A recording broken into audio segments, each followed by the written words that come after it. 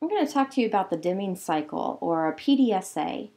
That stands for Plan, Do, Study, Act, and it's a very simple means of continuous improvement that's been in place for a really long time, since the 1950s.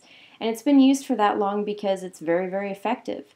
It's based on the scientific method, and it's pretty simple, and it's just a way of making sure that we're continuously improving and taking steps to reach our goals. So the first step is to plan.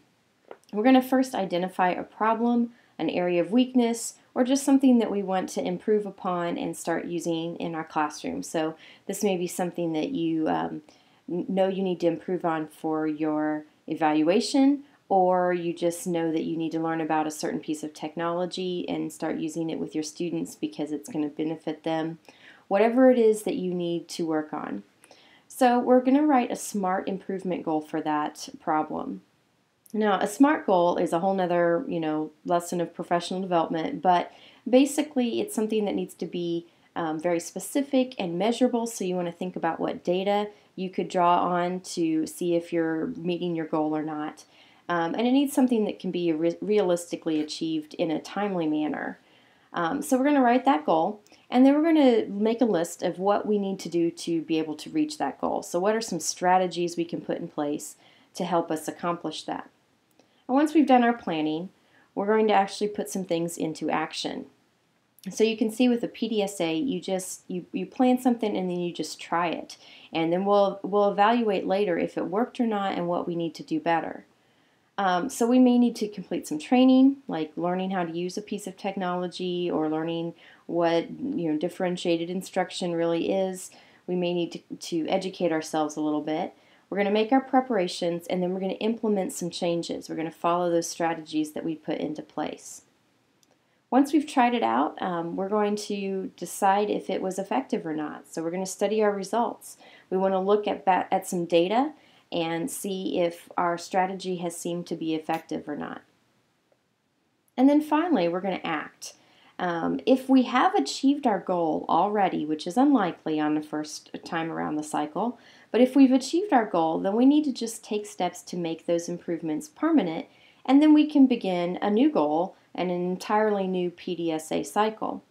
But more than likely, we won't have actually met our goal yet. We'll see areas where we can improve, and we will want to go back to the plan phase and change our strategies a little and start this process over again.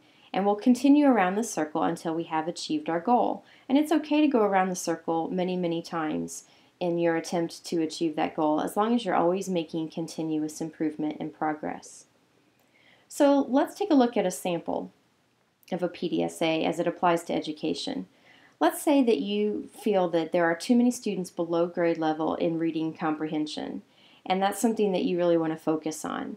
So you can set your goal to increase Lexile levels until 80% of students are at a grade level or higher by the end of this year. So you can see that our time frame for this is the entire school year.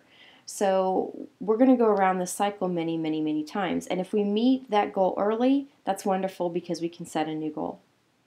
Some strategies for achieving this is to complete the Achieve 3000 5-step literacy plan at least twice per week. We want to put that into place. And also we want to do many lessons on reading components as part of our teaching plan. So once we have that in place, we're going to actually put this into action.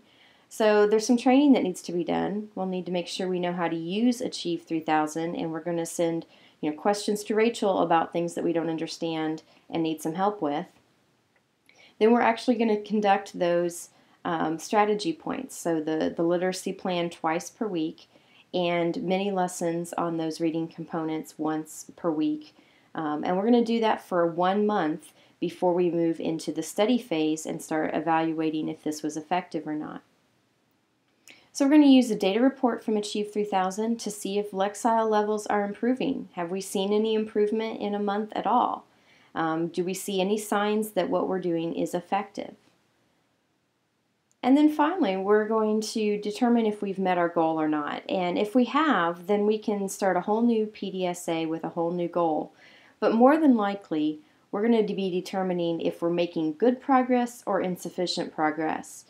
If our progress is good, Then we're just going to continue our current strategies, and we'll take a look at this again in another month and determine if we still think our progress is good.